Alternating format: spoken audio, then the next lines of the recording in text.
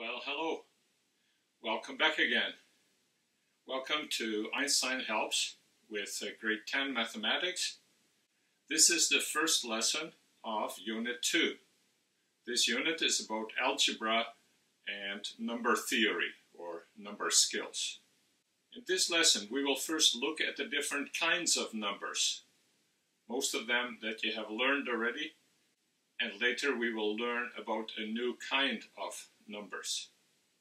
Second, we want to look at the structure of numbers. In the first unit, we already looked at the value of the figures or digits we use, and also the value that they acquire when we look at the place value. Now we will look at how a number is built up of factors. We will look at prime numbers and composite numbers. And third, we will do prime factoring. That is, writing any whole number as the product of its prime factors. The first time you learned about numbers, you probably did not go to school yet. These were the counting numbers. 1, 2, 3, 4, and then perhaps up to 10. These counting numbers are now called the natural numbers. These are the kind of numbers we find in nature, and all tribes and people groups have used such numbers for counting items. Perhaps it was soon after you went to kindergarten or the first grades that you heard about a zero. And zero is actually quite a discovery. If you look at human history, you see that the first cultures did not really have a zero. In the movie Stand and Deliver, the teacher, Escalante, tells the Latino immigrant students, "It was your ancestors, the Mayas, who first discovered the zero." The first recognition of the zero, however, may have happened in China, where the decimal system was used already very early in the 14th century before Christ. In the 4th century, they used blank spaces in their numbers to indicate zero. So we added the zero to our numbers, and then we got what we now call the set of the whole numbers. In math, we often use this notation called the set notation. It is a set or specific group of numbers. The brackets that we use are called set brackets.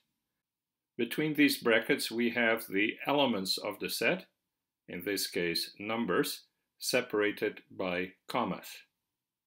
Since there are infinite number of elements for this set, we will conclude the series with ... We can also depict these sets as Venn diagrams. Venn diagrams are ovals that show the boundary of the set and indicate some of the elements as points within the oval and labels beside them. John Venn introduced this idea in a publication in 1880. So we got a little bit older, and then we learned about negative numbers. Often these were associated with temperatures above or below the freezing point if we used Celsius. Or we could use negative numbers for bank accounts, in case our balance drops below zero and we are in debt. Sometimes it is also used for parking garages. If we take an elevator below ground, we can label those floors -1, -2, perhaps even down to -3. We call these numbers integers. This is a bit confusing because the word integer means whole. A person of integrity can be trusted. He does not say one thing to one person and a different thing to another person. Notice that all the natural numbers are also whole numbers. and that all the whole numbers are also integers. The set of natural numbers is a subset of the set of whole numbers, and also a subset of the set of integers. Sub means below. Submarine goes below the sea. We abbreviate the names of these sets by the capital letters N, W, I. But the next shell that we have to deal with in this lesson is the set of rational numbers. It is abbreviated Q. Why Q? Well, we use the letter R for the set of real numbers. More about that later in this unit. The letter Q then stands for the word quotient. Quotient refers to division, or the outcome of a division. As we have seen in the unit on measurement, a division is similar to a ratio and similar to a fraction. 1 divided by 2 is 1 over 2. Actually, it says 1 divided by 2 is 1 divided by 2. So 1 divided by 2 is very similar to the ratio 1 to 2 and is very similar to the fraction 1 over 2. A rational number can also be written as a decimal number. 1 over 2 is 0.5.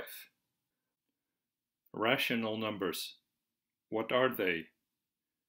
A rational number is any number that can be written as a fraction, like a over b. A and b should be integers.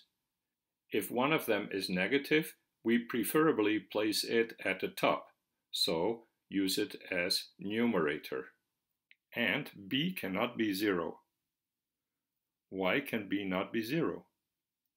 Well, if you check on the calculator, you will see that if you try to divide a number by 0, it will give you an error message. But let me try to explain. If you do 6 divided by 2, or 6 over 2, the answer is 3. Why? Because 3 times 2 equals 6. So 0 divided by 2 must be 0, because 0 times 2 is equal to 0. What is 2 divided by 0? Well, let's say 2 divided by 0 equals x. So then we get the statement x times 0 equals 2. But there is no number for x that if you multiply it by 0, the answer would be 2, because multiplying by 0 always results in an answer of 0. So therefore, we cannot divide by 0. A rational number can also be written as a decimal. So 1 over 4, or 1/4, is 0.25. And 3/8 is 0.375, or 375,000th. What about 0.33333 repeating? We can also write this as 0.3 with a little dash on the 3, or 0.3 with a dot on the 3. Yes, this works too, because this is equivalent to 1/3. So also this is a rational number. Anytime we have a repeating decimal, as we call it, then this is also a rational number. In a fraction, we have a numerator and a denominator. Let's first look at the bottom, denominator. The word denomination is used for the name of a kind of banknote or a type of church, so it refers to the kind of thing. Denominator actually means the namer, the thing that you call it, by what name you call it. So, what is the denomination of that banknote? And what kind of church do you go to? Is it a Baptist church, a Pentecostal church, a Reformed church, a Presbyterian church, a Roman Catholic church? Those are types of churches, we call them denominations. Then at the top we have a numerator. The word numero refers to number. So a numerator is like a counter. It answers the question how many. If we have the fraction 3/4, we are talking about quarters. What kind of things? Quarters. How many quarters do we have? We have 3 quarters. Next, we will look at grouping and factoring. If we look at the back of calendars, we often see a summary of all the pictures used for the 12 months. So we can have 3 rows of 4 columns. 3 times 4 is 12. Or 4 rows of 3 columns. Or we can have 2 rows and 6 columns. This is at the back of a booklet from Hong Kong, and in this series there are 15 booklets. So 15 is 3 groups of 5, or of course 5 groups of 3. This comes from the cover of a book that has 21 biographies. Biography means the description of somebody's life. Bios is life. Graphine refers to writing. And you can see in these pictures that they are grouped in 7 by 3. So you see that many numbers we can divide into groups. Why do some numbers divide easier into groups than others? Let's take a look at 3 examples. 21, 23, and 24. Which one divides easier into groups, and why is it?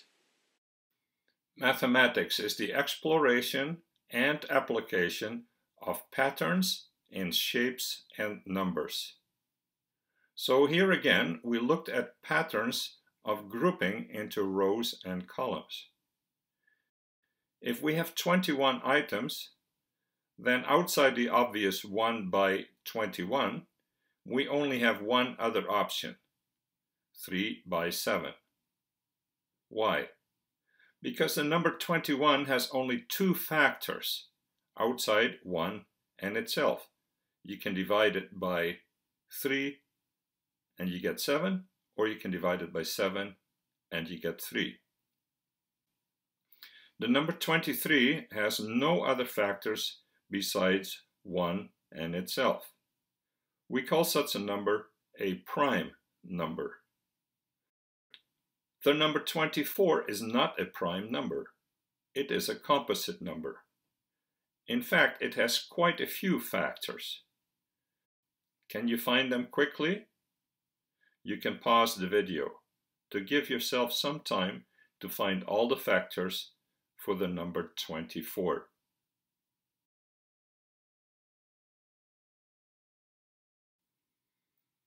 Did you find them? Well, we will list also 1 and 24.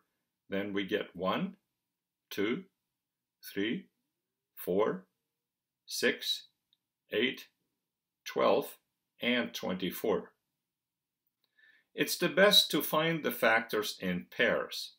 In this way, it's harder to miss one of them.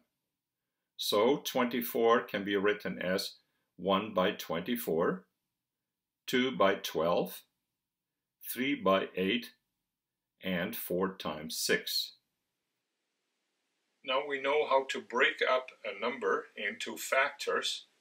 We should go to prime factoring. How to break down a number, a composite number, into prime factors, or factors that are prime numbers. In the unit on measurement, we looked at the structure of numbers in the decimal system as the sum of its components. For example, if we have the number 1365,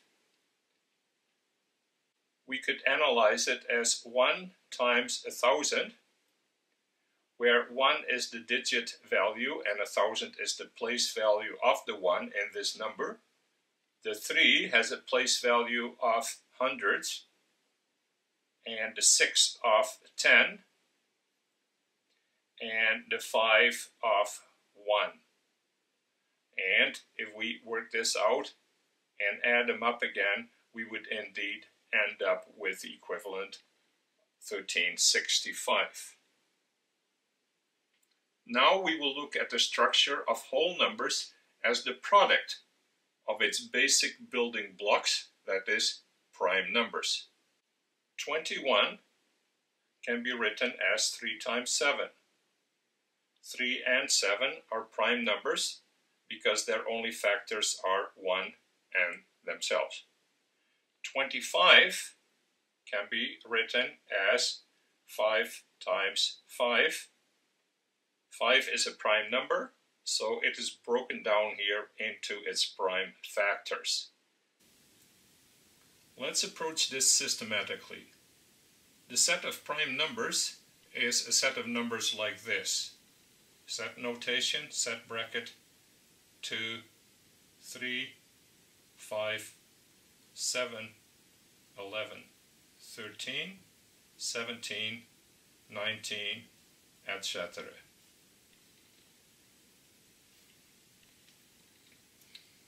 So, when we do prime factoring, we follow this list from small to large until the number has been broken down to its prime factors. But remember, the same prime factor can be used more than once. Example, let's focus on the number 420. Let's write 420 as the product of its prime factors.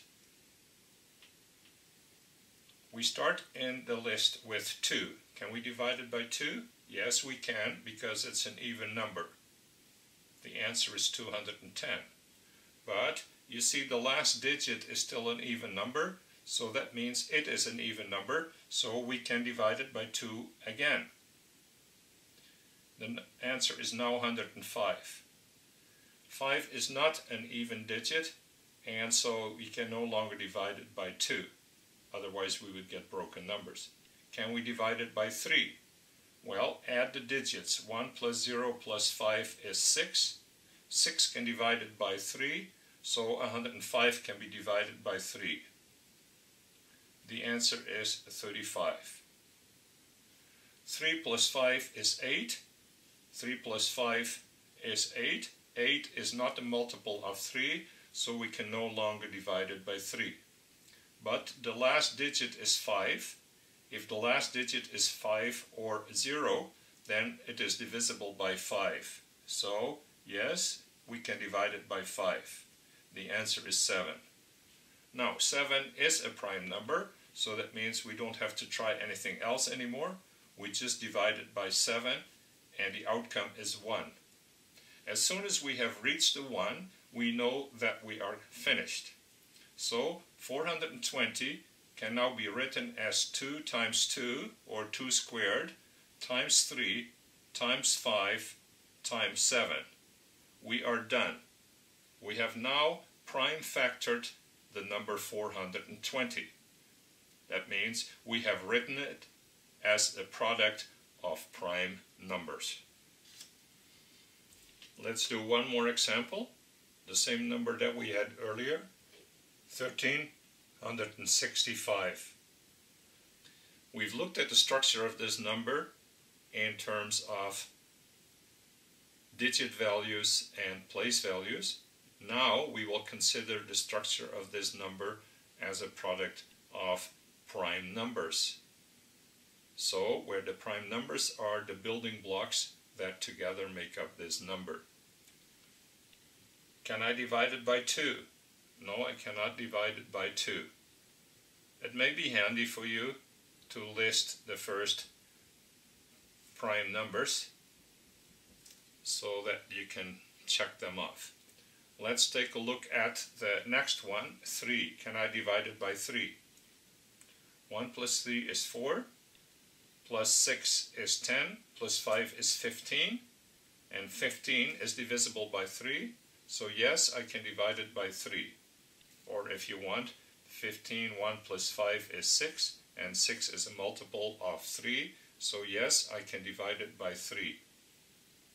If I divide this by 3, then notice 1365 is 1200 plus 150 plus 15. 1200 divided by 3 is 400. 150 divided by 3 is 50. 15 divided by 3 is 5.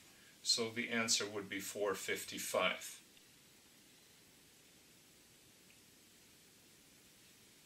Five plus 5 is 10, plus 4 is 14, 1 plus 4 is 5, it's no longer divisible by 3. Check the next one, 5. Yes, the last digit is 0 or 5, in this case 5, so I can divide it by 5, so that's what we do. 400 divided by 5 is 80, and 55 divided by 5 is 11, so totally it's a 91, so this is 91.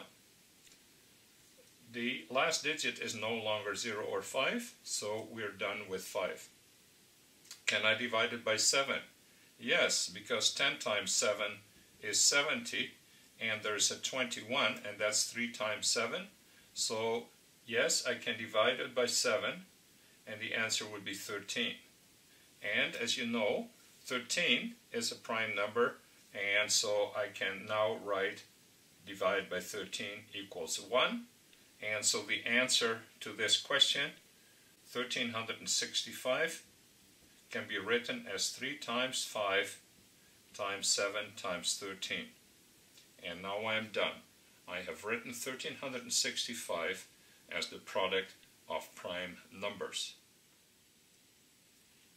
Well, we have come to the end of the instruction for lesson 1 in algebra and number theory. So make sure you practice well and take your time. And before you do the assessments, I would recommend that you watch this video one more time to refresh your memory and to go over some things that perhaps you had forgotten. Good luck.